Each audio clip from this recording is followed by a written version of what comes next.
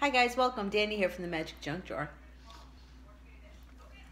And if today is your birthday, December 5th, this is your angel card reading.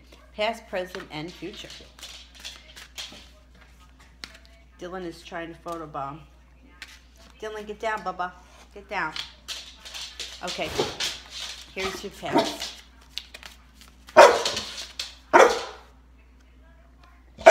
The Four of Water. Missing an opportunity, discontentment, or boredom. Open your eyes to the possibilities. Dylan, stop. Okay, here is your present. Dylan! Page of Fire. Outgoing, creative, confident, mischievous. News of an exciting endeavor. Use your originality. I love originality. It's awesome. Use your originality if your birthday's on December 5th and you're a King of Clubs person. Here's your future. The Dreamer, Archangel Metatron, a leap of faith. Follow your dreams and your unexpected opportunities.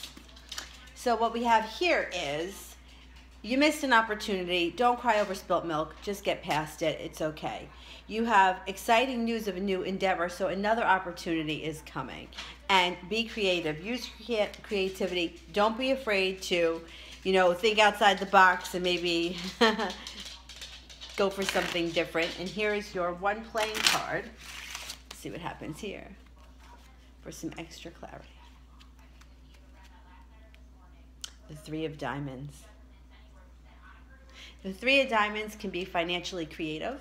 So this is excellent if you're starting a new endeavor or a new business, or you have a creative hobby that you want to turn into a business. Now would be a good time to think about starting it.